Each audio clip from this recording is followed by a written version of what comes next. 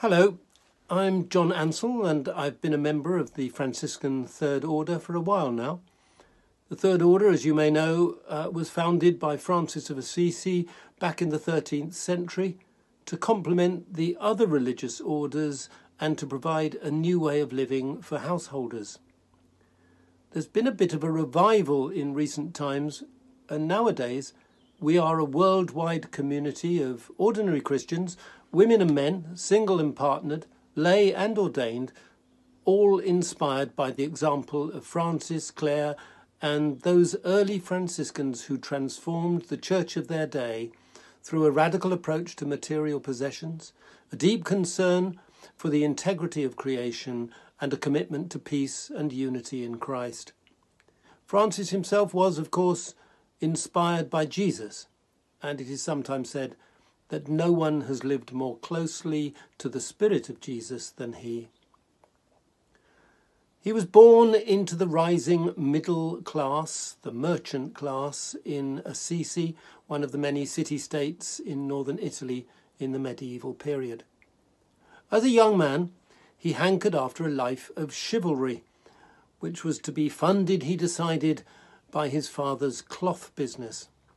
He was generous, carefree, and popular. But after a revelation from God, he extended his generosity to the local church and started rebuilding it. Unaware at the time that God's call to rebuild the church had wider implications for him. In typical fashion, his newfound zeal for Christ led to a falling out with his father, and as a result, Francis joyfully espoused a life of poverty. Now, you may have no desire to sell all you have or to fall out with your family.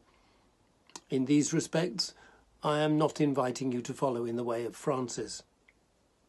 But maybe you have sometimes felt the need to revisit the foundations of your faith and to do a bit of reconstruction. Perhaps you sense that there's more to the church than meets the eye, and more to God that can be encapsulated in the creed.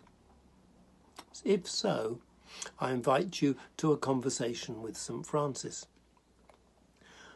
Together, we can share a broader view of the possibilities of faithful living. By adopting a Franciscan lifestyle, some of us are discovering a spiritual way that could have profound implications for the 21st century. But what can a poor little man from Assisi 800 years ago teach us about living here today? Well, that's where the conversation in our title comes in.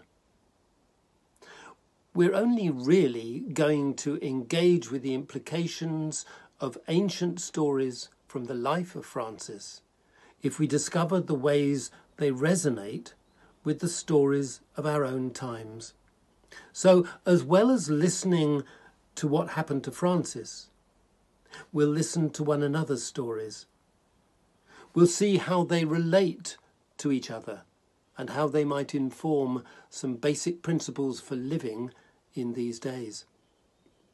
By engaging in a conversation with St. Francis, you're not being asked to sign up to anything.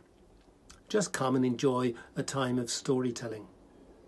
If you want to hear more about the Society of St. Francis and the Third Order, there'll be opportunities to inquire at a later date. But for now, I invite you to join us on the 18th of November and read on for the sign-up details. Let's take the opportunity to hear a little more about an extraordinary person and see where that takes us. Thanks for listening, and I hope to see you on the 18th.